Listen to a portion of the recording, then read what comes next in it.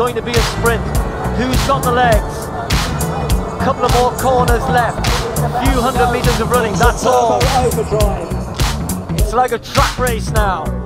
Kipchumba on this side and Lemma on the other side. Kitata's the only one who responds, or it's Kenyan who's just forging ahead. Not by much though, it's only half a metre. Neck to neck, stride for stride. Kipchumba. The two of them locked in battle. Nobody giving even half a centimetre, but now Kitata finds a little bit extra. It's going to be Kitata who takes the victory. Kipchumba second, Lemma third. Great finish to the men's London Marathon in 2020, and it's Ethiopia who take the title in the form of Shura Kitata. Here he is, Eliud Kipchoge.